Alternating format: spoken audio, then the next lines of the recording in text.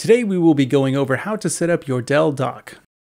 This model is the WD19TBS, but if you've purchased a Dell Dock within the last few years, it should be pretty similar to this one. In the box you will find the dock itself, a power adapter, and a wall cable.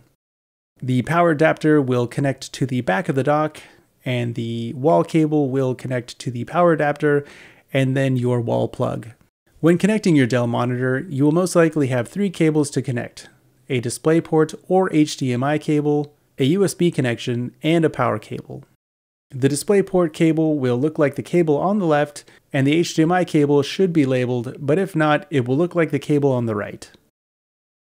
Looking at the back of the dock, there are 2 DisplayPort connections, 1 HDMI connection, and 1 USB-C display connection.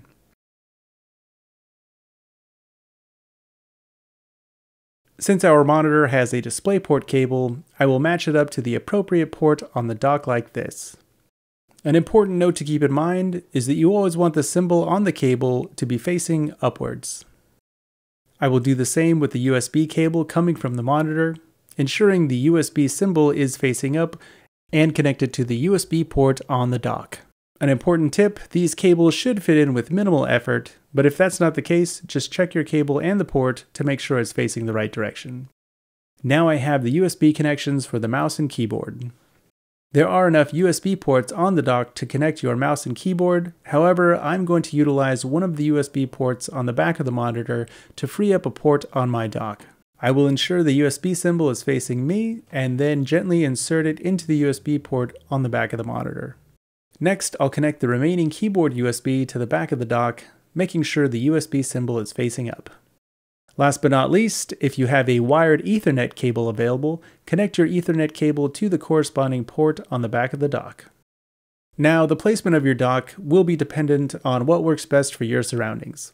In my case, I like to run the USB-C cable from the dock behind my monitor to use up some of that slack. If you are powering up your monitor for the first time, you may need to select the default language. Make sure your laptop is open when connecting it to the dock for the first time. It may take a moment before your laptop recognizes the dock, along with the display, mouse, keyboard, and any other connected devices. You may need to navigate to your laptop's display settings to adjust the arrangement. Currently, mine is acting as an extended display. However, I prefer to have the display mirrored so that I can keep my laptop closed when I work.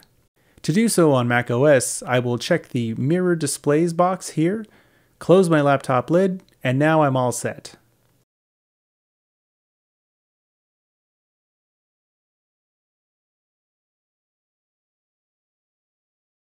Similarly on Windows, I will right-click the desktop and select Display Settings. Currently, it is also using the monitor as an extended display. However, I will select Duplicate these displays so that I can use my dock with my laptop closed.